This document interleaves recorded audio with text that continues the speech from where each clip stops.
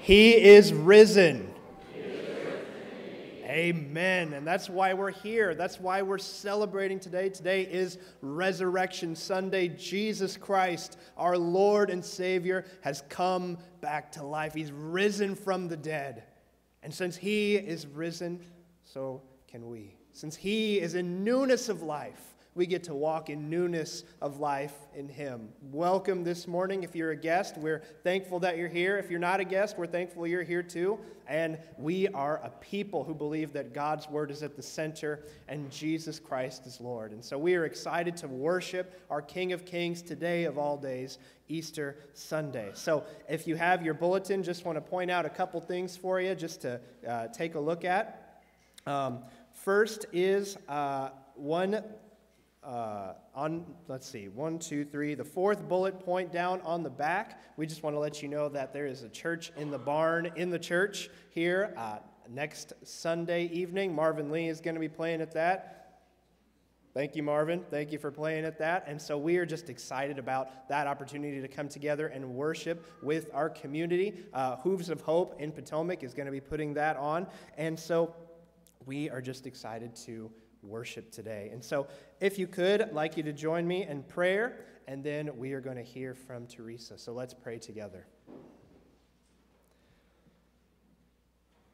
Father God, thank you that Jesus is risen, that you have raised him from the dead in all power and in glory, and that we get to receive from him, that we get to have the benefits of his resurrection. That since he is risen from the grave, our sin is cleared. Through faith in him, we get to have eternal life and be raised up as he is raised up. Father, I pray that you would bless our service this morning, and may our hearts be ready. May our hearts be ready to worship you and give you praise. Give you thanksgiving for all that you've done for us. Lord God, you're working in all of our lives, and I pray that you would help us to recognize that work and dive into that work and dive into trusting and obeying you. And we pray all of this together in Jesus' name. Amen. Amen. Well, let's begin our worship today. Teresa Smith is going to share with us, Were You There?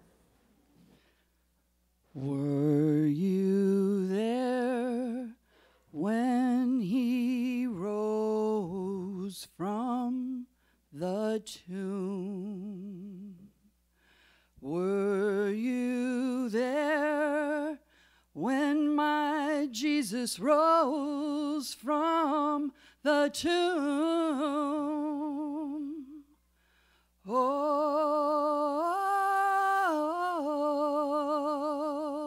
sometimes it causes me to tremble, but I want to jump and sing and shout, but I tremble. Were you there when he rose from the grave?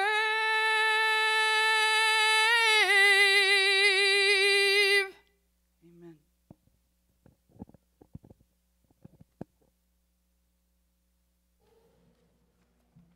Amen. Jesus rose from the grave.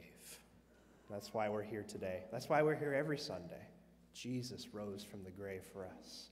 I'd invite you to stand with me as we confess our faith together.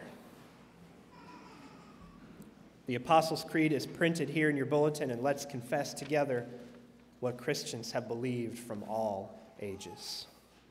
I believe in God the Father Almighty, maker of heaven and earth, and in Jesus Christ, his only Son, our Lord, who was conceived by the Holy Spirit, born of the Virgin Mary, suffered under Pontius Pilate, was crucified, dead, and buried.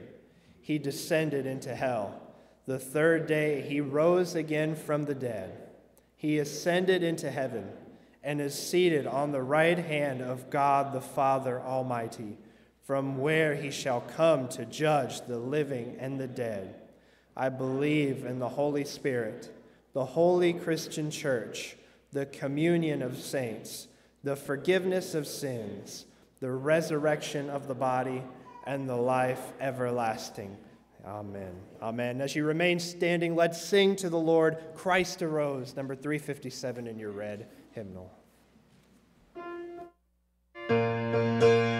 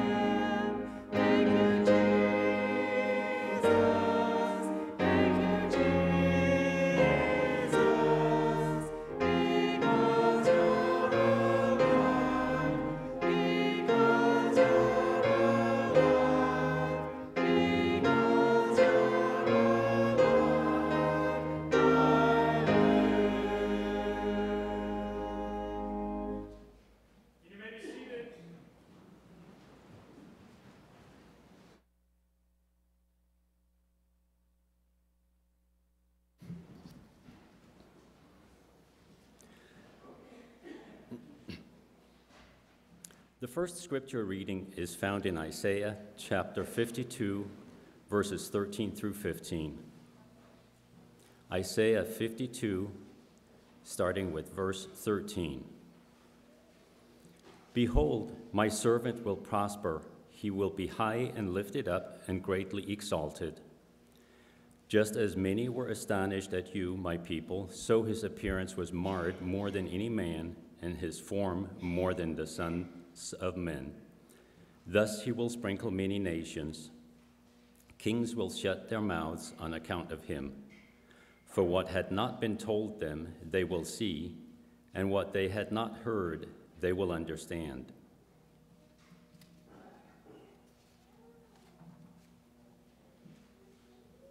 The second scripture reading is from 1 Corinthians chapter 5, verses 7 through 8. 1 Corinthians 5, beginning with verse 7. Clean out the old leaven so that you may be a new lump, just as you are in fact unleavened. For Christ our Passover also has been sacrificed. Therefore, let us celebrate the feast not with old leaven, nor with the leaven of malice and wickedness, but with the unleavened bread of sincerity and truth. The third scripture reading is found in Mark chapter 16, verses 1 through 7. Mark 16, beginning with verse 1.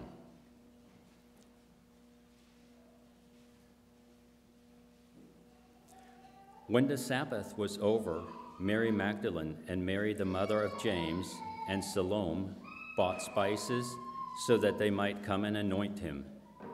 Very early on the first day of the week, they came to the tomb when the sun had risen.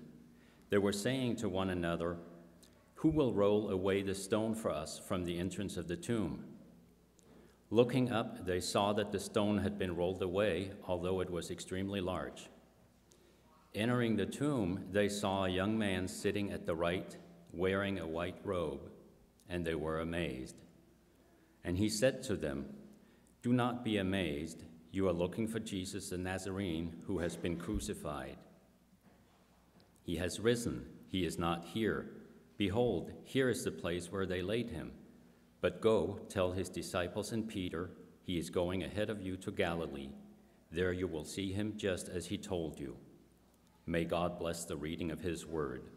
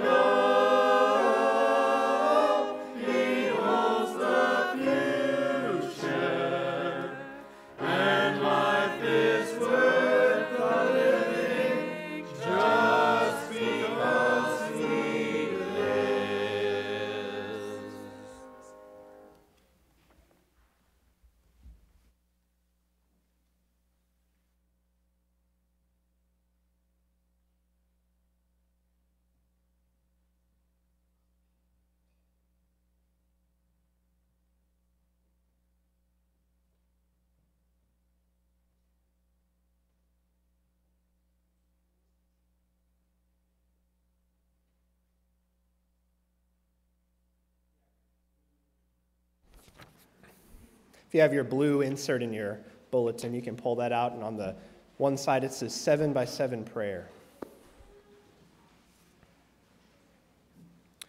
And as we look at that, let's approach the Lord in prayer together. God our Father, we thank you for this day. Jesus lives. And I pray that that would knead its way into our souls and into our hearts and into our minds. And as we celebrate today, we'd be celebrating that Jesus lives.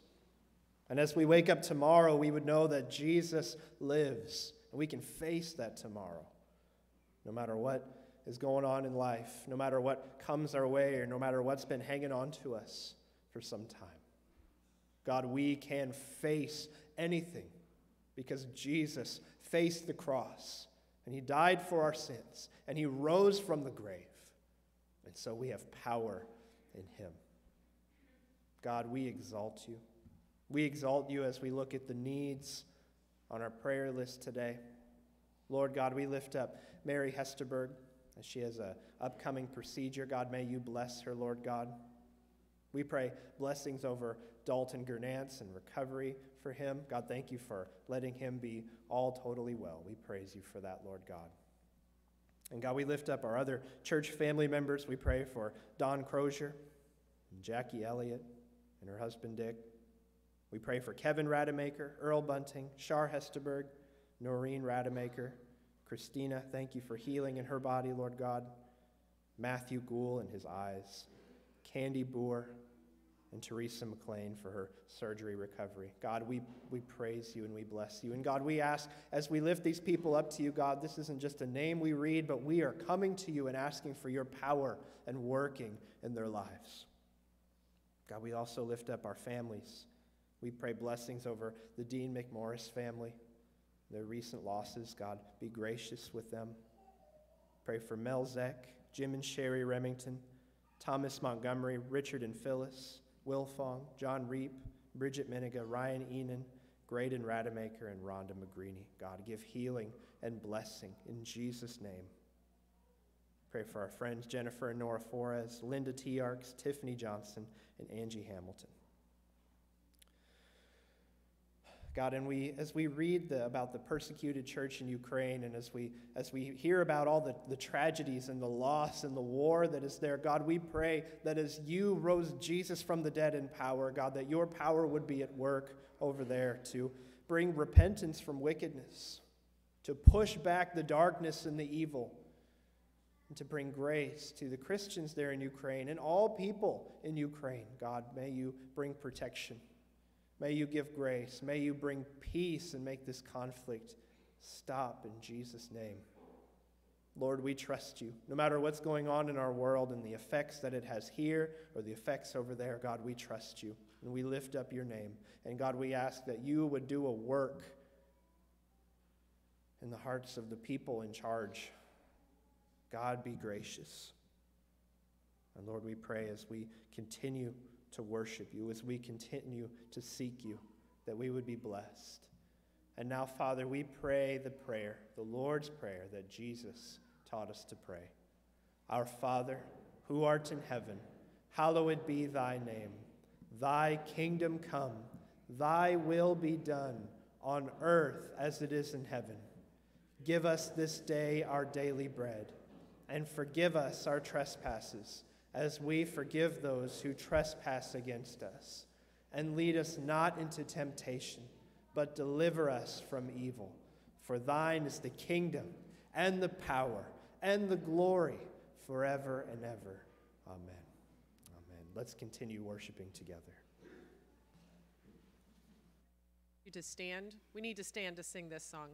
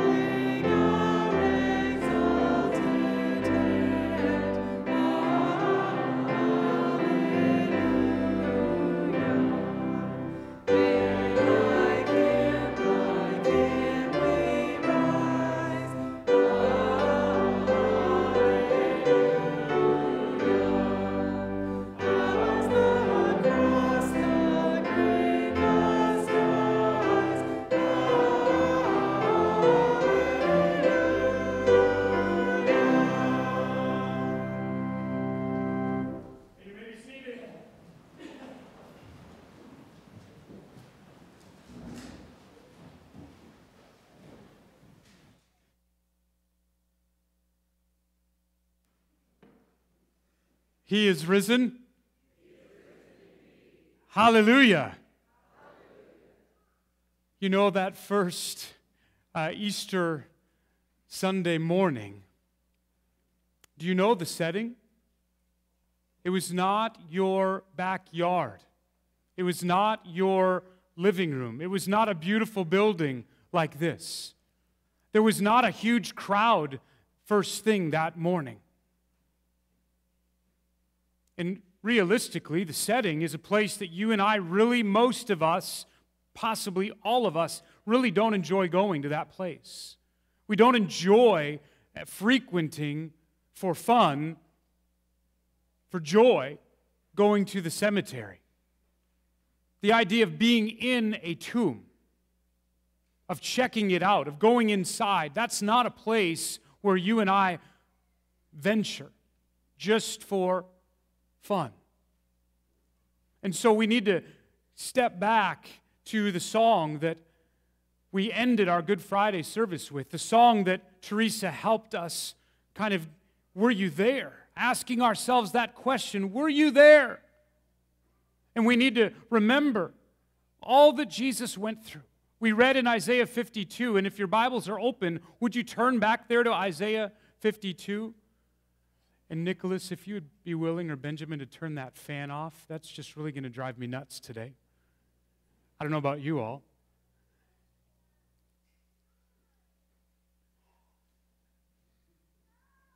There's a little father-son rivalry going on in the building right now. He wanted it off. I wanted it on. Fathers, you know how that goes, right? In Isaiah 52, do you see in those verses that Christian read for us? What was his appearance like? His appearance was so marred to not even resemble a human. And yet the women that morning had woken up very early to go and attend to his human body. They went back there. They went back to the place where they had seen him die. And they went there, back to that grieving place, to that place of sorrow and of misery and of pain. We need to start there this morning. We need to remember that this morning. Many of us truly, in one way, shape, or form, our lives are kind of like the early morning experiences of those women. Some of our very Monday, when we wake up tomorrow, our Tuesday, there's going to be misery and heartache and pain and emptiness, deep sorrow. And that's how our human days sometimes are.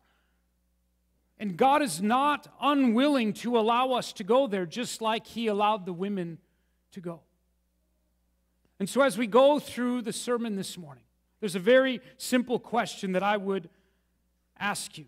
Where in your lives today, where in your personal life today is the evidence of the resurrection of Jesus Christ from the dead?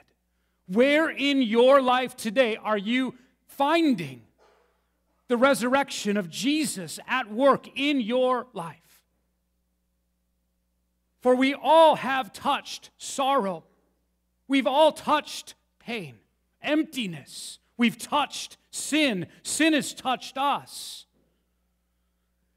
And a wonderful breath of fresh air comes into our hearts and even into that grave.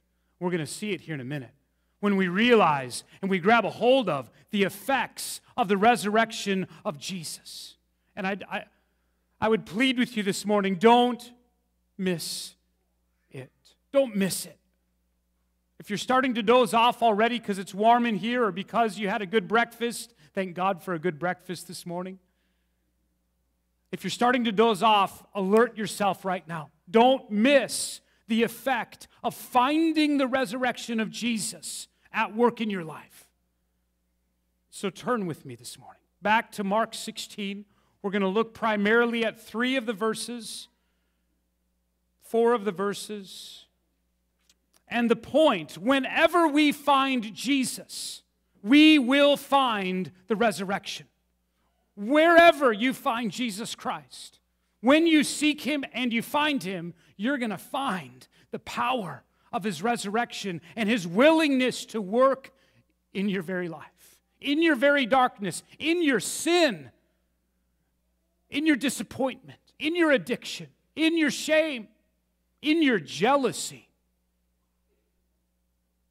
When you find Jesus, there you will find His resurrection work. So would you put on your, if you will, your thinking cap, your seeking heart, and your willing mind today? Would you allow the Holy Spirit, allow Jesus to help you find Him today?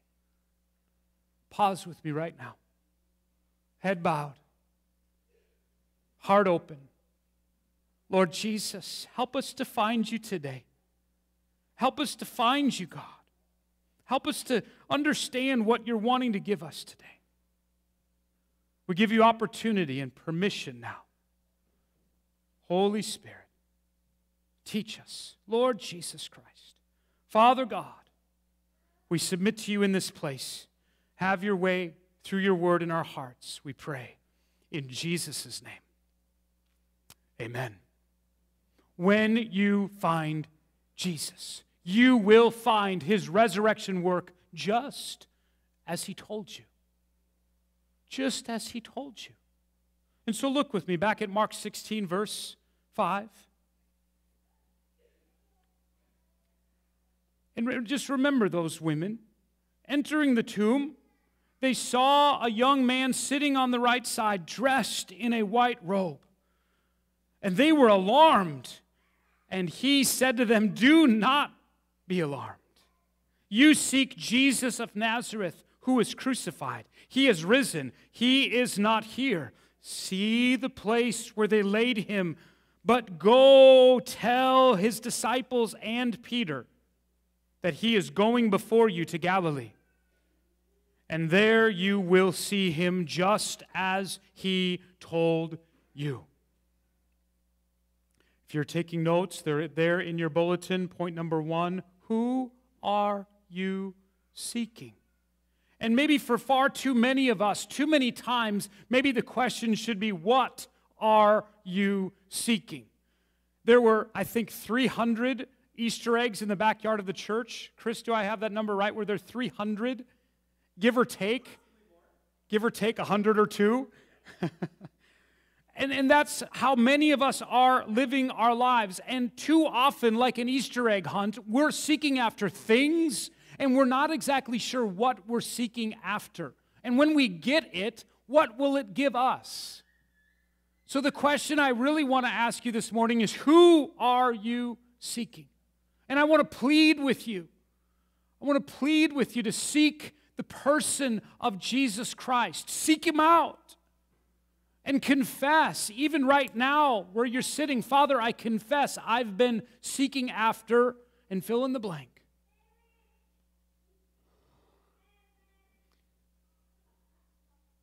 Remember in verses 1 through 5, as you just kind of glance over those verses in Mark 16, there was a good group of women, but there's one problem. As those women are approaching, they have the herbs and the spices and all that they would do ceremonially to attend to that loved one of theirs. There's one glaringly obvious problem.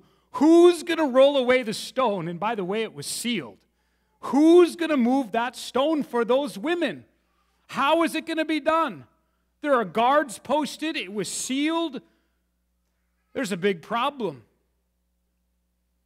And so as we look at the story, which is harder for you to imagine right now in your life? Is it harder for you to imagine the physical stone being moved for you to enter into that situation and to allow Jesus to be in that situation of darkness and sorrow with you? Or is it harder for you to imagine God performing a miracle?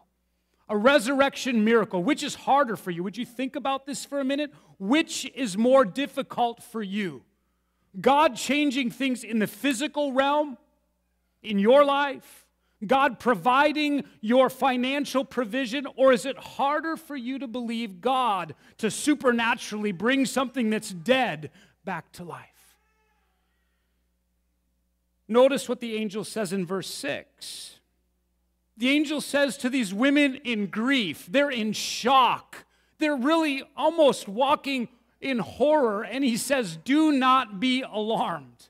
What an amazing statement. We're already in shock. And the angel says, do not be alarmed. And then the angel clarifies something wonderful in verse 6. Do you see it right in the middle? You seek Jesus of Nazareth. And you and I need to be remembered of that angelic word. Do not be alarmed, because the one that you seek is the very important one. He is the King of Kings. He is the Lord of Lords. He is the Messiah, the promised one. He is the one who was and who is to come. And as you enter into that tomb, your physical, spiritual difficulty, remember this. You seek Jesus of Nazareth, even if you've been like me at times seeking things. Remember, allow the Word of God to remind you whom you seek. You seek Jesus of Nazareth. What an amazing word. But let's be honest, not everyone is. And not every moment are any of us always seeking Jesus of Nazareth. I read a wonderful article about a woman. Her name is Doreen Virtue. The last page in last month's Christianity Today. Doreen Virtue was raised in the Christian Science Church. And it's amazing to hear her testimony about what Christian Science teaches or what she learned. She was taught to only read a few or some of the verses in the Bible. And they ignored all of the difficult ones. They didn't read the ones they didn't like. They didn't pay any attention to Christ's death. They didn't really pay attention to a lot of the other scriptures that we need all of it. They picked and they chose. She would have called herself a Christian. Then she went off to college, got a degree in psychology, began to write books and became very famous. And then she started to kind of hang out with, well, an interesting group, teachers of the New Age religion. In the New Age religion, she learned some really tantalizing things that helped raise her status. She became even more world-renowned as an author. Today, the article that I read in Christianity Today was entitled, "Do Not Read My Books Anymore." She would declare herself and all of her literature to be false teaching. Not everyone today is seeking Jesus Christ of Nazareth. You know that. And sometimes we even need to confess to each other where we've been missing Him and where we've been looking for something in this world. Fame, wealth, ego. That first Easter for these grief-stricken women is kind of like, listen to this, Christmas morning for some boys and girls. The boys and girls, they watch TV and how exciting all of the stores look, and they hear the stories at school of all the presents underneath the Christmas tree, and some little boys and girls all around the world go to their home, to their living room maybe, or the corner of their little one-bedroom house, and there's nothing under the Christmas tree, even though maybe their moms and dads promised them presents. That morning, those grief-stricken women went to be with Jesus. They were seeking to be with Jesus of Nazareth, and He was not there. He was gone. And floods of wonder had to be in their minds until the angel said, "Do not be." What does it say? Do not be alarmed. Do not be alarmed. The women that day, they had been there in Jerusalem on Palm Sunday. They had seen Jesus come into the city on a donkey. They had seen all of the crowds. Hosanna, blessed is he who comes in the name of the Lord. Hosanna. They had seen Jesus exalted in the middle of all the people. And all that week, they were excited about the celebration of Passover. And that morning, grief-stricken, and now overwhelmed. Now what do we do? He's gone. He's missing. And that's where some of us have been in our lives. Where are you, Lord? Where are you, Lord, in this situation, in this broken down trouble? Lord, where are you? Are you missing in action? Where are you, Jesus of Nazareth? And the angel announced, follow with me here in the middle of verse 6, He has risen. He is not here.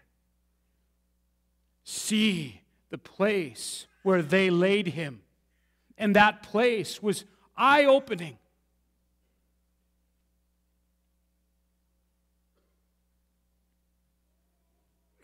And I believe that what the Holy Spirit would want you to do today is look again. Some of us in this place, maybe we've looked. Maybe we've lingered a little bit looking for Jesus. And I believe the Holy Spirit would want to say to you again, would you look again? Would you seek afresh and anew the risen Christ? Seek after Him. For truly every single one of us today, we are seeking truth. We're seeking to know the truth.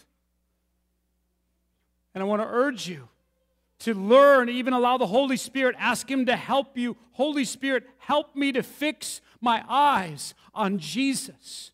Help me to do that. Just let it be in my life that the angels would say after me, you are seeking Jesus of Nazareth. On to the second point in your notes. Again, in that day, those women, like many of us, we've been alarmed with what's been going on in our homes. Maybe alarmed at what's going in one of our children's lives. Maybe alarmed at what's going on in the media.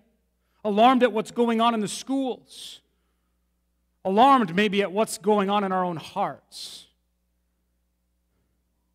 And so the second question in your notes is, what do you treasure? What do you treasure? Right now, what is very important to you? If you're all alone right now, what would you be journaling about? What would you be daydreaming about? If you could be talking one-on-one with someone, what would you be telling them right now? From this past week or the week that's in front of you, what do you treasure?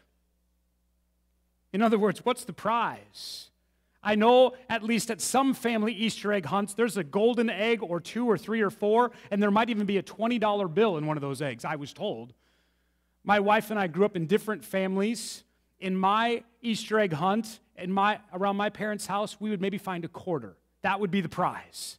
And I remember the curiosity when Chrissy wanted to put a $5 bill and maybe even a $10 bill in an egg. And I thought, what? This is robbery.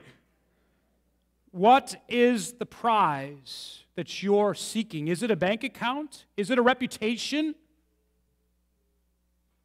Is it a new vehicle? What is the prize? I believe the prize this morning, the exclamation point, is the last part of John 3:16. Say it with me, the first part. For God so loved the world that he gave his one and only Son, that whoever believes in him shall not perish, but have everlasting life. The prize is that last part. Believing in Jesus means that you will not perish, but you'll have everlasting life right now. If you believe in Jesus Christ, confess with your lips, he is Lord, believe in your heart, God raised him from the dead, you will be saved. That's the prize. There's no better prize. You can have all of the ego and all of the fame and all of the money, and when you die, that's it. Jesus died. And he showed us exactly what he wants for us. He rose again. There's that resurrected life. We say he is risen. He is risen indeed. Hallelujah.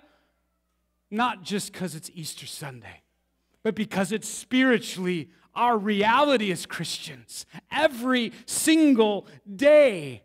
I'm so excited. My daughter-in-law was trying to teach my grandson that statement to get ready for today. What a good mama. And she would say to David, he is risen. And he would just look up at her. No, say, he is risen. He is risen. And then most of the week she would say, he is risen. And he would say, amen. Amen. That works. That's all good as long as he's saying, so it is. Amen. Don't you just got to love little people? I am a little person, so yeah, say yes. Come on. Prize. The prize. Can we just sit down together around the campfire and really talk? You and I, we need the prize right now. We need the resurrection work of Jesus in our hearts, in our homes, in our marriages, in our habits. We need his resurrection work right now. I need that. We're living in this real world, and there's some trouble, isn't there? We know about the trouble. We know about the heartache. We know about the discouragement and the depression. We know about the broken promises. We know about the emptiness of this world, how the dollar and now the $5 or the $10 or the $100 bill just slips through our fingers, right? We know about that. Can I just talk? I just was doing some research this week and just a few little notes. This is what's really going on in the United States of America today. Many people today are seeking and they're finding and they're holding on to things of this earth. They're holding on to politics. Because with politics, if you look at it today, it's different, it seems to me. In the political realm, there's power, isn't there? Aren't you seeing that? There's a power grabbing, power and prestige. And then you can just find one interest group and just raise that interest group up, and then they'll vote for you. There's power in politics. And what else? I don't want to pick on any one religion. I had Islam and I had Buddhism. But I'm just going to focus for just a moment on the New Age movement because it stands right next to Christianity. But the weakness of the New Age movement, as it doesn't give us power, it gives us possibility. And it's an encouragement to seek the God within you. And that's an empty, dark hole. If we would go down that kind of Eastern mix of religion and the tantalizing realities that the New Age movement would give us. The problem is that it's a step or a hair or a whole block away from the resurrected one, Jesus Christ. So be careful about the world around you that is encouraging you to explore possibility. You might find yourself away from Christ. The big companies around us, There have always been big companies, but the big companies, they're after profit. They're selling us goods and services, but you know what I found out? The Lord asked me 2 years ago, if you, Scott, want to get involved in X, when will enough be enough? And for the big companies, more is never enough. More and more and more and more and more. And then there's that group of people around us that would check the box that they have no religion. They've been called the nones, N-O-N-E-S. And they're all about living for today, kind of the prosperity of America, the prosperity of their lives, or the simplicity. And the nones, they have materialism. They have science. But a none, do you know what they do not have? The people of this world are like you and me. They're just like us, except they're missing the resurrection power of Jesus Christ. They're missing the fact that Jesus came, the Son of God came to seek after them, to seek after me, and to save us. The nones, they don't realize one thing that's very important. Please open your ears again to this. They're missing the fact that they've sinned and they've broken God's righteous commands. And they're living, and they will meet Him face to face one day. The last little group is a group that's very near and dear to many of us, the LGBTQ group. And that group has one thing that it offers the world around us, and that's permission. Permission to rebel against the ways of God. And that's a very powerful gift. Permission to rebel.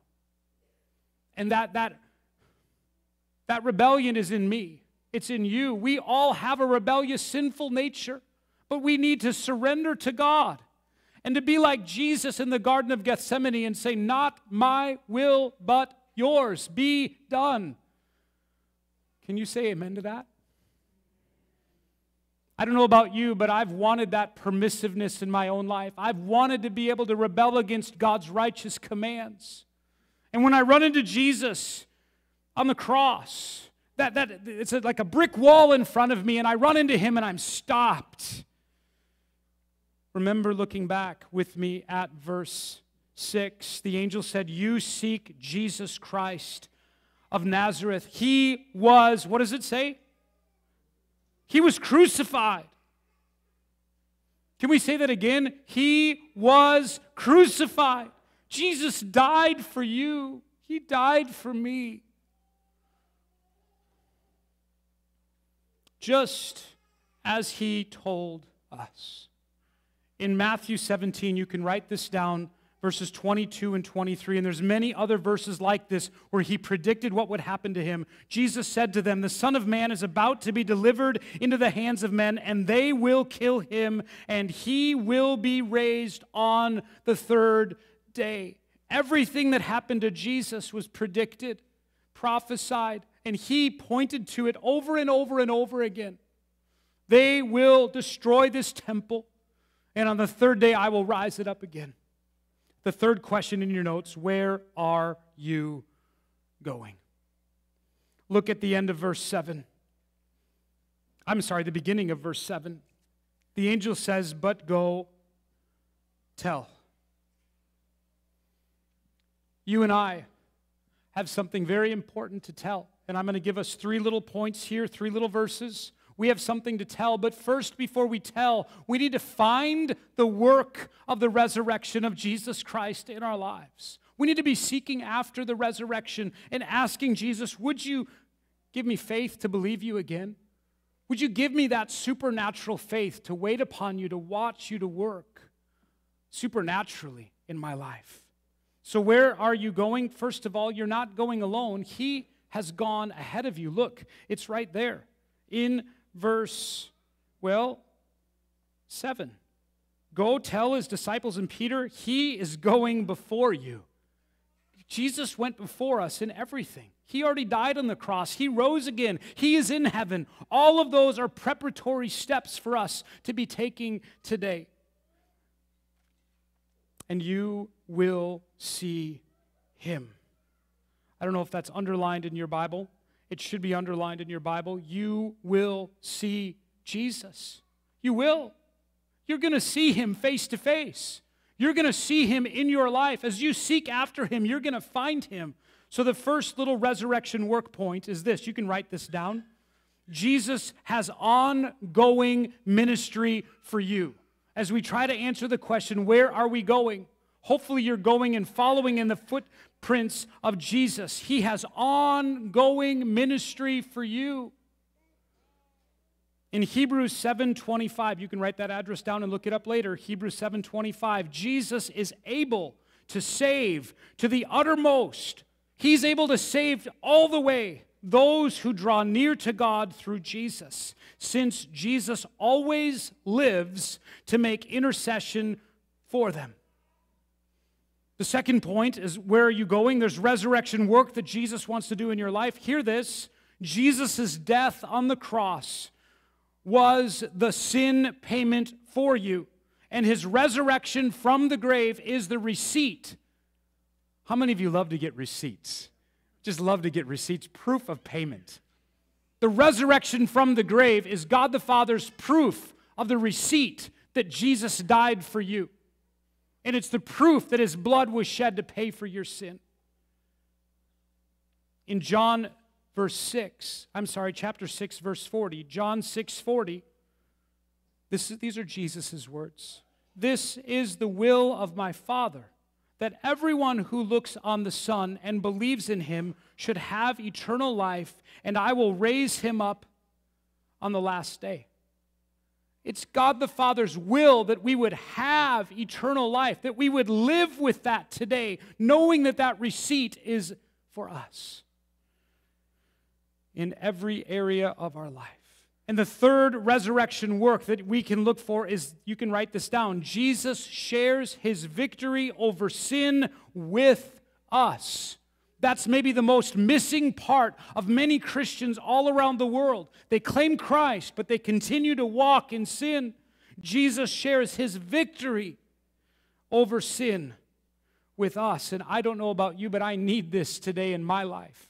I need this today in my heart and in my mind. As I walk, that I would walk carefully. Not letting my foot go where Jesus, don't step there, Scott. Don't step there. Don't go that way. Stop going that way. He's so gentle with us. He's so gentle. And here's the verse that accompanies Jesus shares his victory over sin with us. 1 Peter chapter 3, verse 18. For Christ also suffered once for sins, the righteous for the unrighteous, that he might bring us to God, being put to death in the flesh, but made alive in the Spirit. Jesus was put to death in the flesh. And that's exactly what God wants to help you do in your own life. That you would recognize, I am dead to sin. Sin no longer has power in my life because Jesus has been given the throne of my life. Oh, can I say that again? Death has no more power in my life because Jesus has been given the right to sit on the throne of my life. Can I say that again? Because I'm not really getting any response from any of you. I'm looking for a response. Death and sin have no more place to rule in my life because I've given that with the help of the Holy Spirit. He's gently continuing to lead me there. Hey! Did somebody just turn the sprinklers on? Did some of you get hit with that a little bit, or what happened? Whoa, I'm supposed to respond. Yes. Hey, can I tell you? It's so good to respond to truth. How many of you believe that one of those women didn't want to go to the grave that morning? I'm kind of believing that there was one or two of them that maybe just didn't really want to go. Maybe you're like one of them, that you're just not sure about going to Jesus. I want to encourage you today, as you would bow your heads right now with me. Oh, Father God, help us where we're weak in faith. Help us, Lord, where we've been rebellious in our lifestyle. Oh, God, would you help us in your tender mercy where we've been broken down under the weight of this world, under the weight of our own sin, under the troubles that you've allowed us to wander into. And we thank you, Jesus, that you are our gentle, resurrected Savior. We need you, Jesus. We need to be saved in this world. Oh, Father, would you help us to realize afresh and anew today our need for you, Jesus. This week, as we seek you, just like the women did, Holy Spirit, would you open up this word, oh God, of yours, and help us to receive from it. Help us to seek Christ's work. Help each one of us to find you, Jesus, at work in our lives. Let us see you, Jesus, just as you told us. For we pray in Jesus' name. Amen. Amen. Would you grab your red hymnal and let's stand together and let's sing celebrating He lives. Let's sing together.